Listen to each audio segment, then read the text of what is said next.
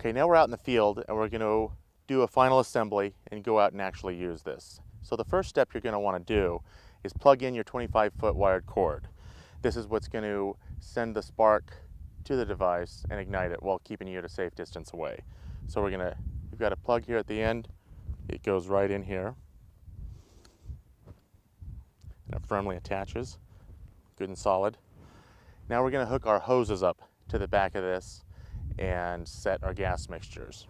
All right, the next step is we're going to connect the gas hoses to the back of the R3, and we have some quick connect setups here, and they just push right on.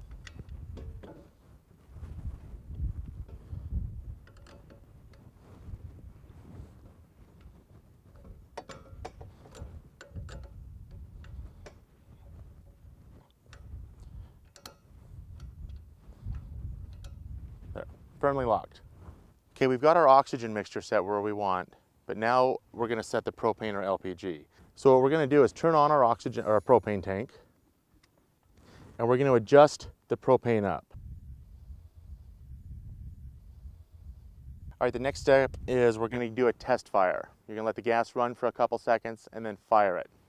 And what you're listening for is a good sharp crack kind of explosion rather than seeing a lot of yellow flame coming out.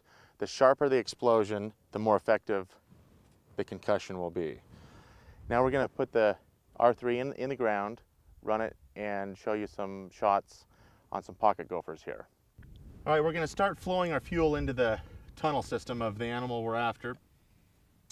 To do that, you're going to push down on the gas, and to hold this open, about 2 feet back on your electrical cord, there's going to be a colored piece of tape here.